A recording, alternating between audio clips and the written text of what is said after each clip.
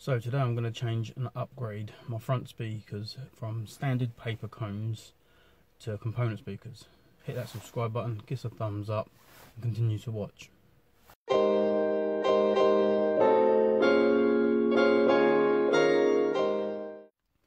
Right, so on the door card you want to do all the Phillips screws, a T20 piece in here, screwdriver up here. In the door card here you've got 2 screws in here. Cut them to the bottom, cut up the side. So I'm going to crack on with that and show you now.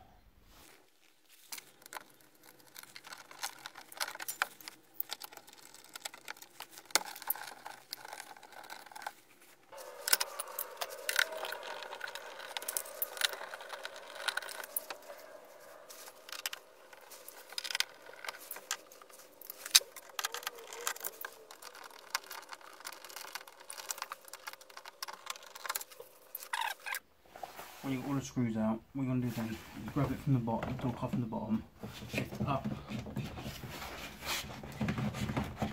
and slide down. In my case I've got some wiring, so I'll have to balance it on here. Disconnect. There you go.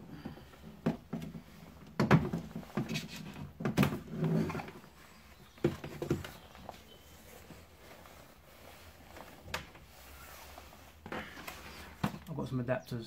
The links for everything I use in this video are in the description below.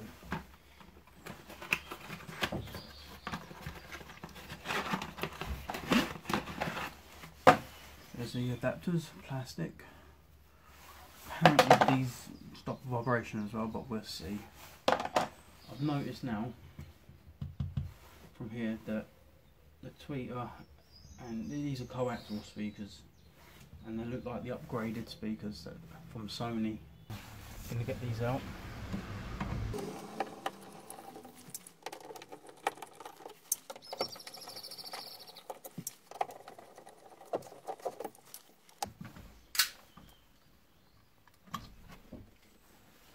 And that's one speaker.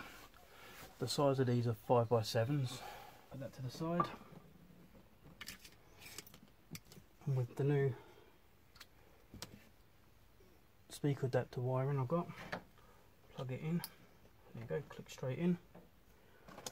My adapter. Remember, all these parts I use, there'll be in the description below of links of where you can buy them. So put that up in. I'm going to do this way, I'm going to do it this way around, okay, so the screws sink in.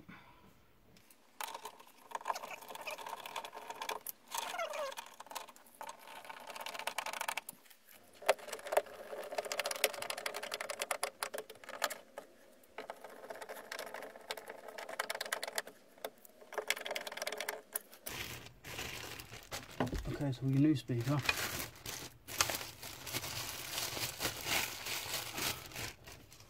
don't need the grill, so get rid of that. And your wire adapter, plug straight onto the back. Positive is the red and goes onto the positive terminal.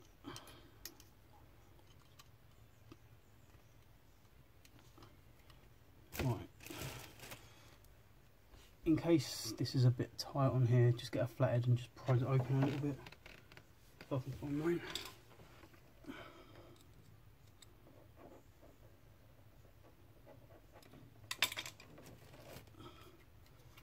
Try again. There we go. Negative on there. Put back in the door.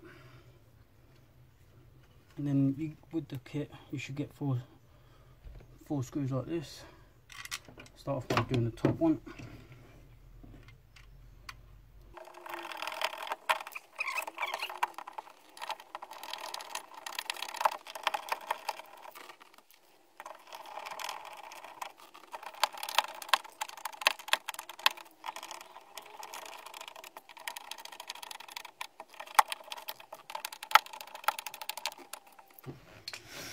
Right, that's the door one installed. The passenger one's exactly the same, so I'm not going to show you that one.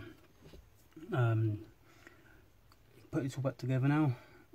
and then we'll crack on with the other side. Looks alright, doesn't it? What do you think? Yeah. I know they're only edge speakers, I will say that quickly. These are, you can buy these from Halfords. I've got these off of online because they were cheaper. But I will post a link in the description below to buying these. I chose these for the pure fact is they're 80 watt RMS. Okay, and that's what you go by, not by watts total power. You want to go by watts RMS. So these are 80 watts RMS. The amp I've got to run them is 70 watt per channel RMS. So it should drive these quite nicely, give them a nice little thump mid-range bass and some nice top end on the tweeter. So I'm going to put all this back together now, and that's the door card one done. Let's crack on. Okay, so that's how you install the door speakers. I'm going to now show you how to install the tweeters. For the purpose of this video, I have made like a template dummy run A pillar with a tweeter already here. This is just, you know, testing. This ain't finished fully yet, but there will be a video on how to do that in the cards across the top here somewhere. So I'll show you how to make one of these yourself if you want to. So for the purpose of this video, that's just a mock-up. It's not 100% finished, but you'll see the final product in another video. So to do the tweeters is pretty simple. With your pillar and your custom tweeter pod, get your tweeter, fish the wires through, and in the back there'll be some holes, and that's where you fish the wiring through.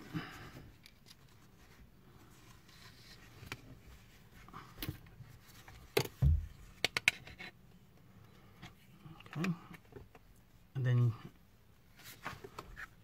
you just simply click it into place.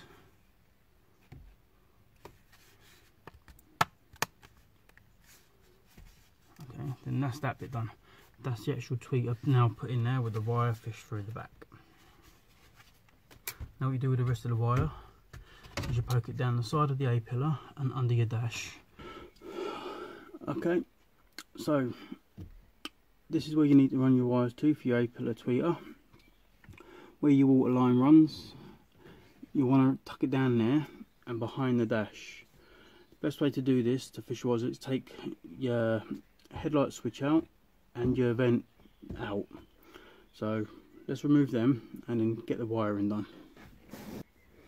So now I'm going to remove the headlight switch. That's what you got to do. And then using a trim tool, or just pop from the back and pull from the top, and that'll come out. Okay, so I'm going to run the wiring down here.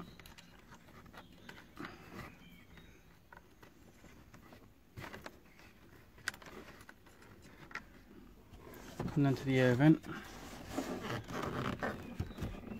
And find it. Got it. Okay. Once you've got that far, then you need to put your A pillar back in. Okay, so now the wiring, I've got it down by the vent. I can tuck the A pillar back up.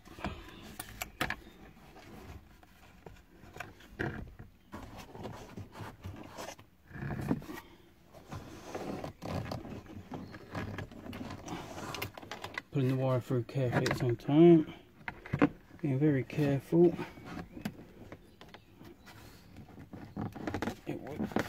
It might be a bit tight. There you go. It clicks back in. Then what you need to do is click this back into place. And once you've got it all back up, put all your rubber weather seal back in.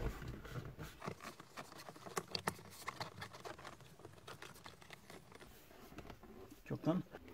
So they're the new wires for the tweeter. They run to the crossfader wires, which are here. The crossfader itself I've actually located just there, using a bit of double-sided sticky tape, just attached it. The woofer output runs down to these wires here. The ones that run off the radio, they're no longer needed. Okay, so you run the woofer, the wires there. The input for the crossfader runs to these wires here, and these are the wires that run into the amp. Okay, so now what we're going to do is we're going to connect the new wiring up to the crossfader.